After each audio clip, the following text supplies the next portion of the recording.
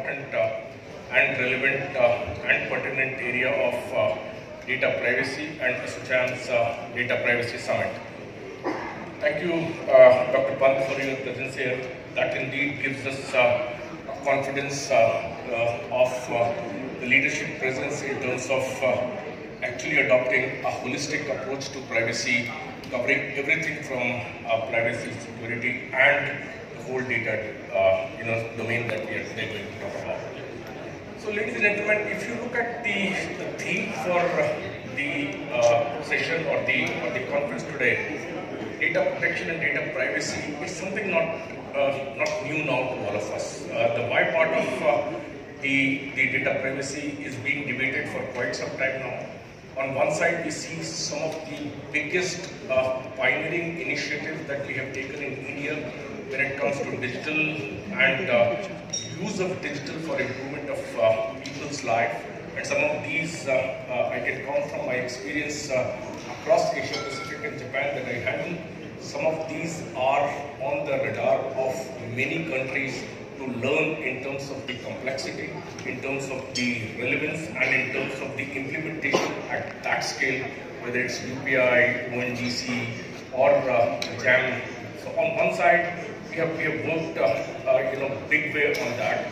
On the other side, the geopolitical developments, the changing landscape, the technology development for data, and third, the constant demand from the users in terms of developing trust, and also to some extent, the emerging technologies like artificial intelligence have actually brought back the focus on the need to have some kind of regulatory and the legislative control on making this more trustful, making this more usable and important in terms of the convenience for the user to actually do that. So that leads to multiple issues, and some of these would be discussed, I'm sure, today.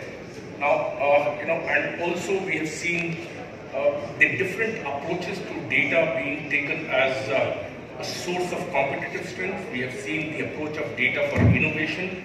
We have seen the approaches for data for regulation, and India's approach for data for development that we have announced as a part of G20. So distinctly varied spectrum of approaches to data and data management also are being seen. And so I think what we have reached a stage here in this country is that we are at a very interesting stage wherein we are eagerly waiting for the legislation, the law to come out. We are eagerly and curiously looking at the technology developments happening in India and elsewhere for the purpose of adoption, whether it's the normal digital technology or the privacy enhancing technologies. We are seeing that development landscape changing very, very fast.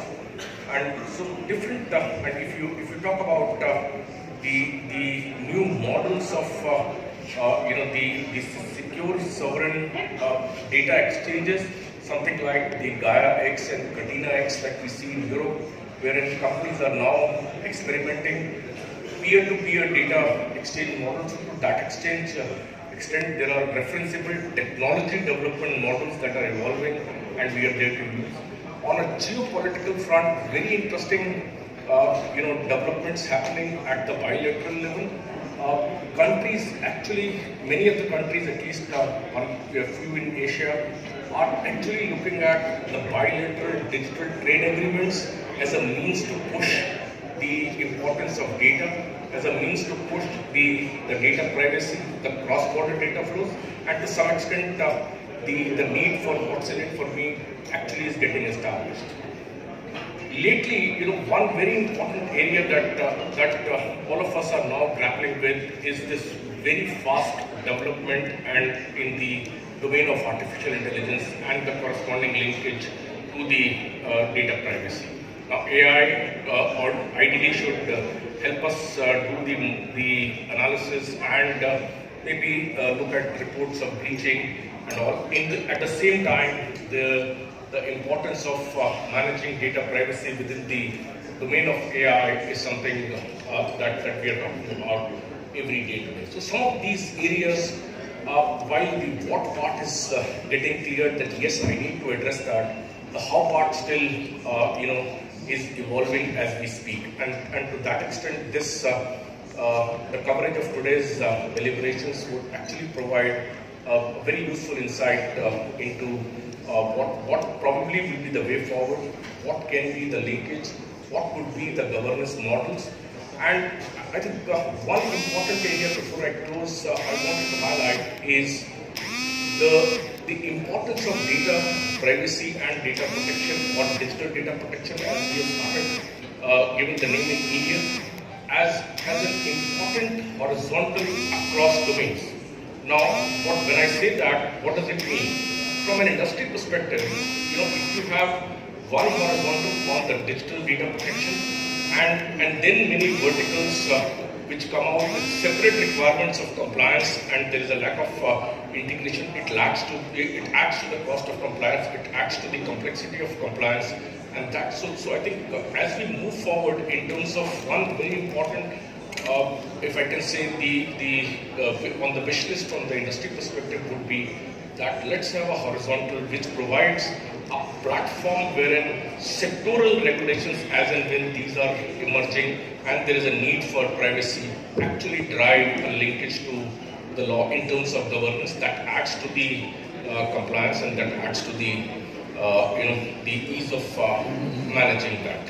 So obviously on the law part, we all of us, and on the areas of debate that we have already spoken about, data controllers, data processors, the importance of the breach notifications, the implementation times. I think that's a separate discussion that has happened multiple times, and we are now waiting for the final version. So I think we are in for some very exciting and some very informative content coming for all of us, and I'm sure all of us in the room will be able to take away something that impacts me as an individual, something that impacts me as a business, and something that impacts all of us as a community in terms of how do we take it forward.